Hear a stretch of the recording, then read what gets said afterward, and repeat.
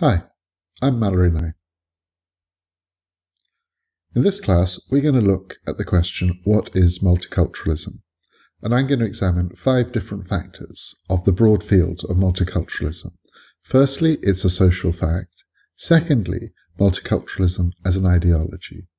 Thirdly, as a way of understanding differences. Fourth, as a necessity. And finally, multiculturalism as a process. To take the first of those, multiculturalism is a social fact. In today's world, there's probably no society untouched by diversity. Every society in today's globalized world has diversity in some form or other, some to a greater extent than others. Multiculturalism is really the means by which that diversity becomes manifest, that how we live with that differences, through the other factors of multiculturalism that I'll discuss in a minute. Now, we could ask a question, what makes a society multicultural? And if it's purely in terms of numbers, how much diversity makes multiculturalism? Is there a factor? Is there a number? Is it 1% of the population are diverse, 5%, 20%, 50% or more? It's a difficult question to answer, and I would argue that there is no single factor, that diversity is largely more about perceptions and actual practice of diversity, rather than counting the numbers of people who are different or the same. And as I said, most societies today are diverse, have diversity factored into them to some scale or other. Secondly, multiculturalism is very often an ideology.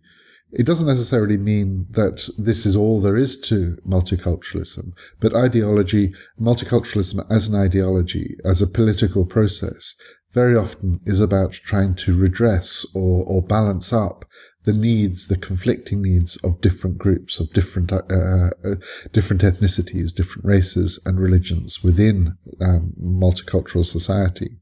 It's very often about social justice, about trying to favour all parties, but in particular the minority groups, particularly disadvantaged and disenfranchised minority groups.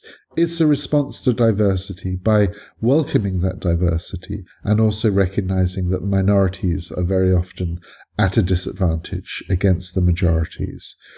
When I come on to talk about the seeming death of multiculturalism, it's very often the ideology of multiculturalism in practice that people refer to as having died. As I say, this is not the case. There is plenty of political or ideological multiculturalism still present in today's world. Thirdly, multiculturalism is a way of understanding differences. Differences are there. We need to try and understand them as well as we can in order that we can live with those differences more effectively. As a scholar, it's important to understand differences and to understand how people see those differences. It's a form of study, an academic study of multiculturalism, and it helps us to live more effectively with the differences by understanding them. But the understanding of differences between each other, between ourselves, within a multicultural society, also happens on the individual level, between people within society. There is a popular multiculturalism as people try to understand each other, for better or for worse. And as I'll come on to talk about, education is a very important means by which we can try to understand each other a little bit better, and so live with each other a little bit better. Fourthly, multiculturalism is a necessity. It's a fact that we have to live with and try and manage as well as we can. And for me, one of the most important elements of the study of multiculturalism and also the practice of multiculturalism is the state management of differences. The nation state needs to manage the differences between the various groups, the identity groups, the cultural groups, the religious groups. And this may involve a certain ideology of multiculturalism, but it's a more pragmatic approach I'm talking to.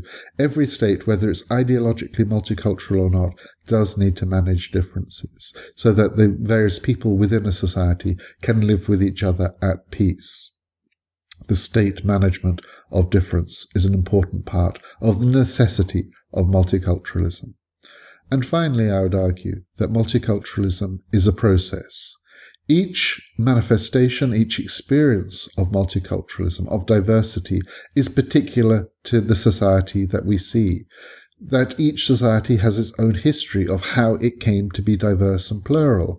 Each society has its own particular cultural responses to difference. The mix of multiculturalism is particular to a society, as of course is the history of how that occurred. We have to understand that particular context, what works within a particular society to make multiculturalism more peaceful, more effective, might not work in another society. We have to understand those processes, and those processes change over time, and our understanding of multiculturalism needs to look at the historic view up to the present day, but also in the future, to make sure that the multiculturalism continues to work effectively, the society continues to be at peace with itself. So in conclusion for this class, there are 5 particular aspects of what we can say multiculturalism is about. It's a social fact, an ideology, a way of understanding differences, a necessity, and a process.